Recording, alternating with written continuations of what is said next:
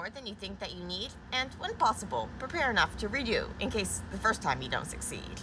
So when possible, I like to follow this kind of like 2 plus extra rule of thumb, where I'll prepare enough to do an experiment or load a sample 2 times, so to redo it, and a little bit of extra, because you're always going to lose some sample on your pipette tips or on the walls of your tube, etc. And so this applies as well when you're just preparing a single sample. You always need to make sure that you're accounting for that volume loss. And so I want to talk a little bit about some ways that we can avoid this volume loss, as well as ways that we can prepare our experiments knowing that we're going to lose a little bit of that volume, taking that into account, as well as other ways that we can take into account having extra samples so that if something goes wrong, we can go back. We don't have to go all the way back, but we can go back to an earlier time point and save us some time and that sort of thing. So a bunch of practical tips and tricks and things, so let's dive in. Some sample loss is inevitable. You can't get around it, but you can minimize the loss. So then one of the main causes of sample loss is going to be the liquid actually sticking to your tubes or to your pipettes, etc. And therefore you're losing the volume when then you go and you discard that pipette tip and now you've lost a bunch of your liquid, or it's on the surface of the tubes and now it's sticking to the tubes and it's not in the bottom where you're trying to pipette things out of. And so how can you get around this? One is by giving the tubes a quick pulse spin before you go and you use them or before you go and you store them. This is going to help in a couple of ways. One is that you're minimizing the surface area to volume ratio. That's going to reduce the amount of liquid in contact with the surfaces. So there's less that is in contact with the walls of the tube, so less potential opportunities for sticking to occur. It's also if your sample is prone to evaporation, so if it's like volatile, then by reducing the surface area, you expose less of it to air, and therefore you're going to lose less to evaporation. You can also avoid evaporation loss by trying to avoid how much you're like opening and closing the vials and things like this. But often we're not dealing with very volatile solutions in biochemistry, thankfully. So we're going to deal more with the stickiness issue. And by pulling the liquid down to the bottom of the tube, well, now all your liquid's collected there. And so you can pipette out of the bottom and not be like, where's my sample? And it's stuck on the side of the tubes. And so hopefully by spinning it down, you can draw it off the sides of the tubes, but not always. It's really sticky. You also want to avoid sticking to the sides or the inside of your pipette tips. To avoid sticking to the outside of the pipette tips, you want to pipette with the tip of the pipette just below the surface of the liquid. If you stick your pipette all the way deep inside of there, now what's going to happen is you're going to get a bunch of liquid stuck on the outside of your pipette tip, which is not what you want. To avoid it sticking inside the pipette tip, here you want to pipette slowly, especially when you're like drawing your thumb off. What can happen is if you kind of release your thumb too quickly, you can get kind of blowback. So it kind of like the liquid kind of sucks up the pipette tip, and it'll end up with drops like stuck on the inside of the pipette tip high up. Not only are you losing sample, but then it could also get in contact with the plunger type thing and cause cross contamination of your samples. So pipette slowly with the tip just below the surface. If you have really sticky samples or if you have really precious samples or small amounts of things, you can use low binding tips and tubes. So they have like low protein binding and low DNA or low RNA binding tips and tubes. That can be helpful for various purposes. So those are ways that you can avoid, like minimize how much sticks onto the surfaces, but you can never completely eliminate it. And so instead, what you want to do is you want to try to minimize the number of transfers you have to make and avoid pipetting small volumes. So the fewer liquid transfers you have to make, the less opportunities there are for you to lose sample, because remember, every time you're transferring liquid, you're going to be losing a little.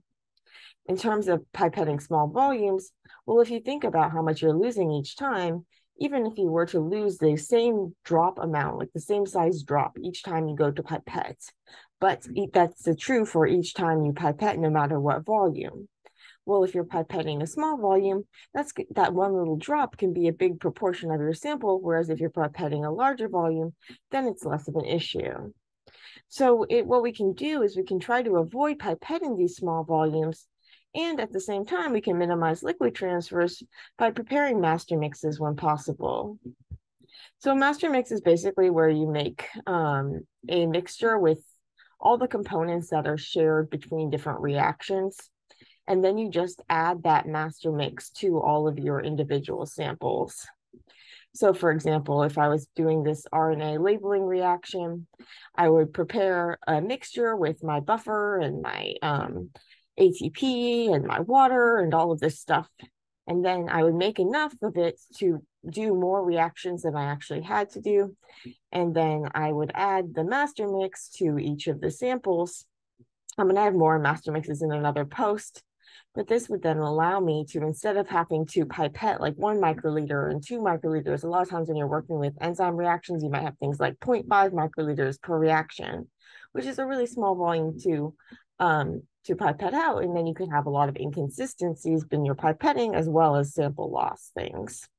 And so what you want to do is you want to make a master mix and then add that master mix to all of your samples.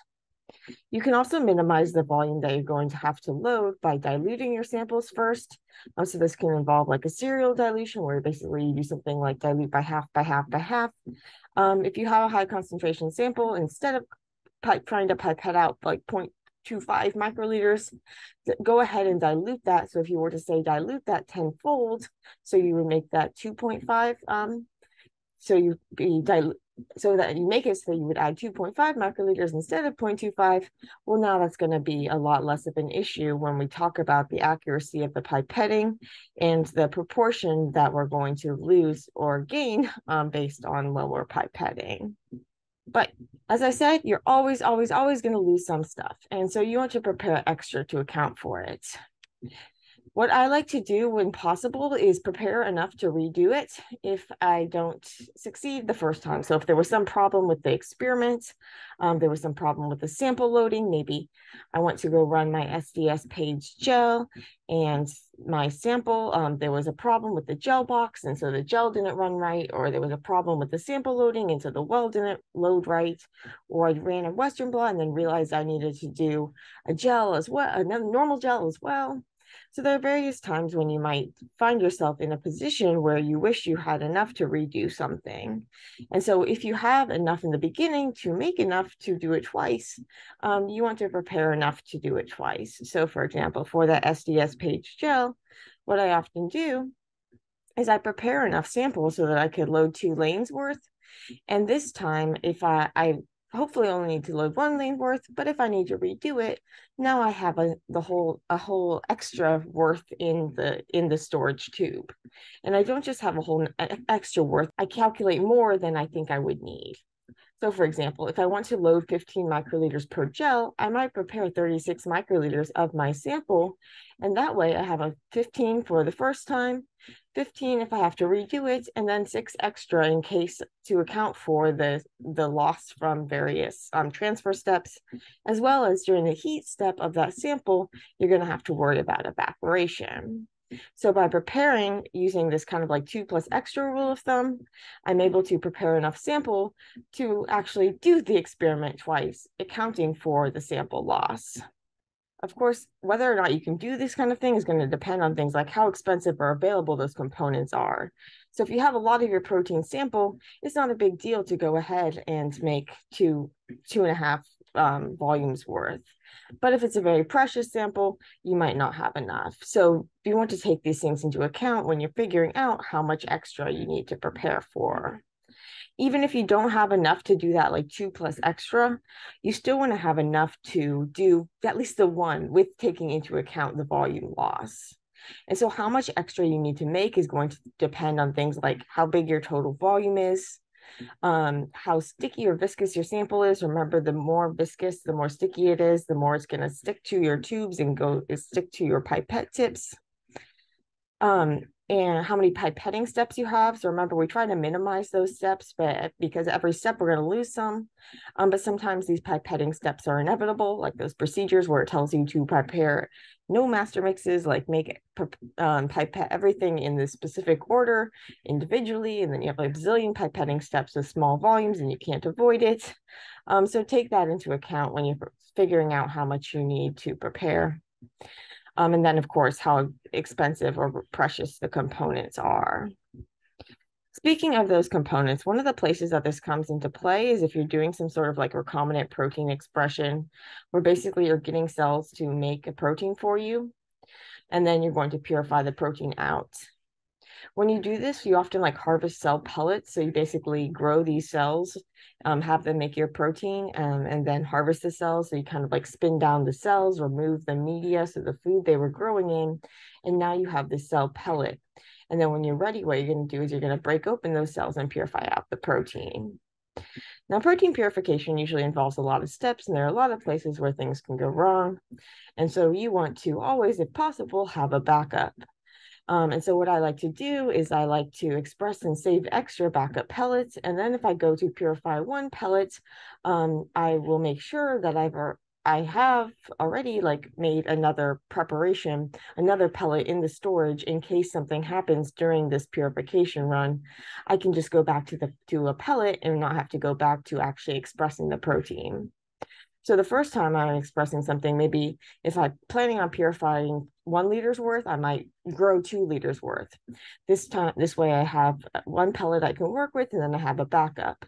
And then if I were to go, once I purified one pellet, now I only have one left. And so then I'll express another one. So I always have a backup in the freezer in case something happens. I don't have to go and wait those multiple weeks that it takes in order to do things like grow up the back made for insect cell expression and then express the protein and then all of this stuff. I don't want to wait. So I'll keep pellets in the storage. And in order to keep track of what I have, I keep like a protein construct inventory where I keep track of what pellets I have. And then when I go and I use a pellet, I make note of that so I know I don't have that pellet anymore, and I need to express more, and so that I always have a pellet in the backup. If you're doing mammalian cell culture type stuff, you want to seed and collect extra dishes or plates so that you have extra, both in terms of, say you're doing some sort of treatment, you might want to, you're seeding a number of plates. So basically you stick the cells, the same number of cells on all these different plates to allow them to grow, and then you're going to treat them with some compound and see what happens. You want to, before you treat them with the compound, what I often do is you want to like make more plates than you think you'll need in case something happens to one of the plates. Say it gets contaminated or something, or maybe it just doesn't grow well. Some of it peels off. You basically want to have extra, and so that you have backup without having to go and restart all of that seeding and all of that experiments. And then when you go to the treatment, say you want to do your experiment in triplicate, maybe you prepare 4 plates. In case one of them has an issue, you have an extra plate that you can go back to. So always, when possible, make extra, do these steps early on in the process where you have something you can go back to, rather than have to go back to the very, very beginning, rather than have to grow up a new cell stock and now have to worry about, okay, well, if I want to make, if I have to redo this one drug I tested, well, now it's going to be under different conditions than when I did all the other drugs. I'm going to have to use more controls. The samples aren't going to be collected at the same time and things like this. So you want to make it so that you have extras that are all in the same collection time and things like this. And so by thinking ahead and preparing extra, you are able to do that. So you want to give those tubes a quick spin to draw down the liquid off the walls, prevent evaporation, minimize the amount of surface area to air and surface area to tube wall so that you minimize the amount of sticking to the tubes. Minimize the amount of sticking to the pipette tips by pipetting slowly from just below the surface of the liquid, and minimize the amount of liquid transfers you have to do, as well as the size. Try to pipette larger volumes, so any sort of sample loss as well as sample gain, because if you have stuff stuck on the outside of your tip, well, now that and then it goes and you stick it in your other tube, you're going to actually have an increase instead of a loss. So you're going to lose more from the one tube, but then gain it more in the other tube. So you're going to get inaccurate measurements. So for both of those issues, try pipetting. Avoid pipetting smaller volumes, which you can do by diluting and making master mixes. In addition to the loss from sticking and things like this, they're going to be lost due to experimental errors and due to things outside of your control, biological variation and things like this that are going to make it so that some of your samples might not work too well and you're going to have to redo them. And so in all of these situations, preparing extra is going to help you out. And so think ahead when you're planning your experiments and make it so that you'll make your life easier in the future, just in case. Hopefully you won't need that extra, but in case you do, you want to have it. So hope this helps you plan out your experiments, avoid sample loss, and minimize it, and get around it if possible, as well as work with it if you have to.